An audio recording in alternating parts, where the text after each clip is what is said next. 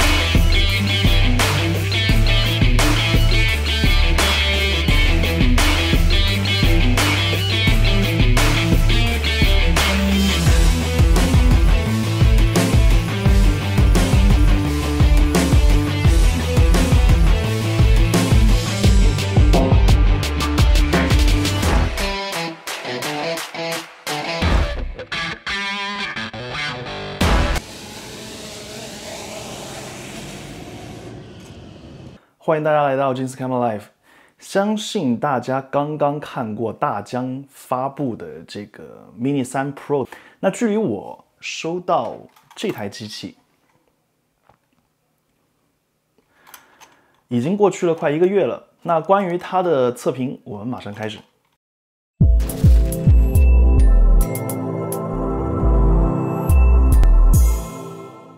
2019年，大疆首次推出了 Mini 系列的航拍设备。那对于249克的重量，使它成为绝对的卖点。因为在很多国家或者是地区，低于250克的无人机设备是不需要注册，也不需要考试的。那使得 Mini 成为了很多人的首选。当然，对于它的价格，也是很多人开始进入无人机飞友圈的入门级航拍设备的首选。随着时间的推移，那大疆希望能够打破 Mini 系列就等于入门级无人机的这个刻板印象，但是对于重量的限制却不得不做出很多的妥协。那还记得大疆推出 Mini 2的时候，我在视频里面说很希望下一代的 Mini 可以加上避障功能、4K 60帧拍摄。那当时很多网友喷他，说这种重量限制下是不可能的。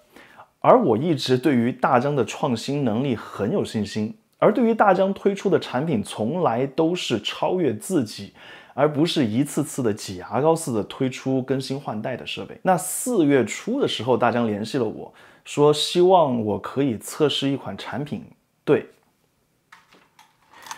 就是 Mini 3 Pro。那随后我拿到了 Mini 3 Pro 的参数情况，我当时一点都不夸张啊，整个人瞬间傻掉，心想你们这是在干什么呀？会不会一次给太满吗？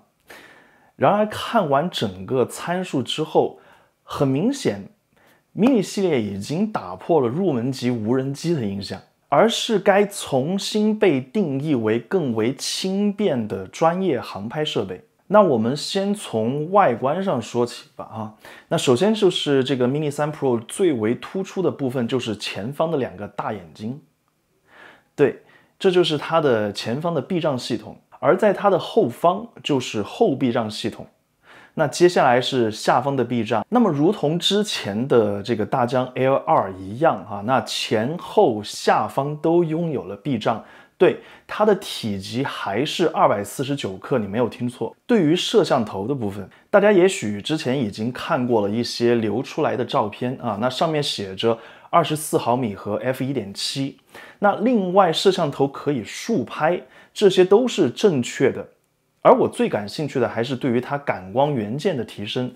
现在的感光元件大小为1.1/3英寸的传感器，那照片最高规格为4800万像素，再加上4K 60帧的视频规格，还有 f1.7 的光圈，使它的夜拍画质完爆 Air 2的1/2英寸的传感器。那对于大疆占全球无人机设备市场份额的70%啊，那大疆的对手从来不是别人，永远是他们自己。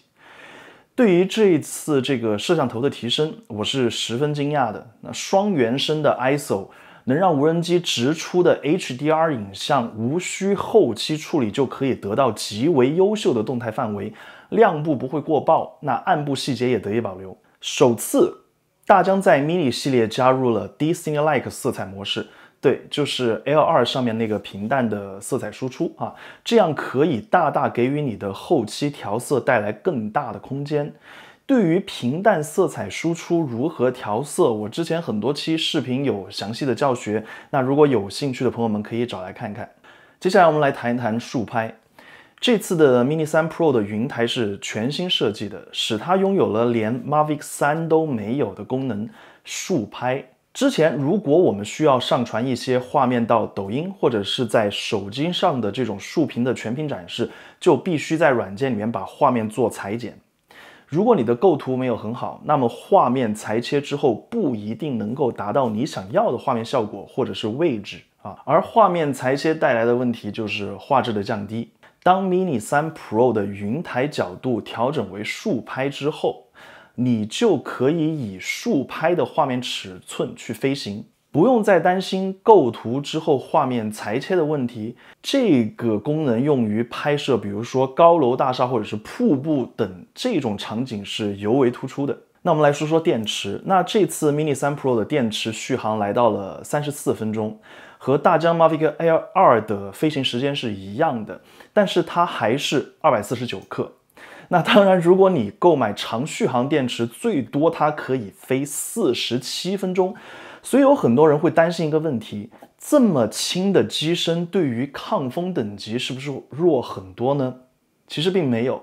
那同样与 L2 持平，最大抗风等级为5级，所以这点并不是个问题。此时很多手上拿着 L2 的朋友有没有哭晕？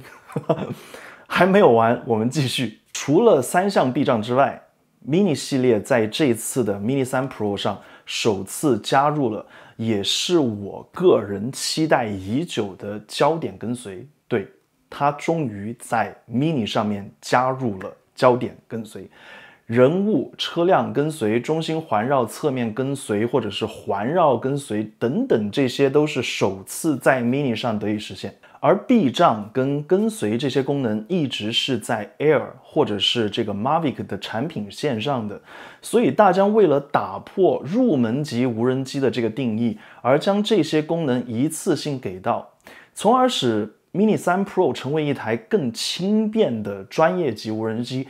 这下你理解了吗？完了吗？还没有。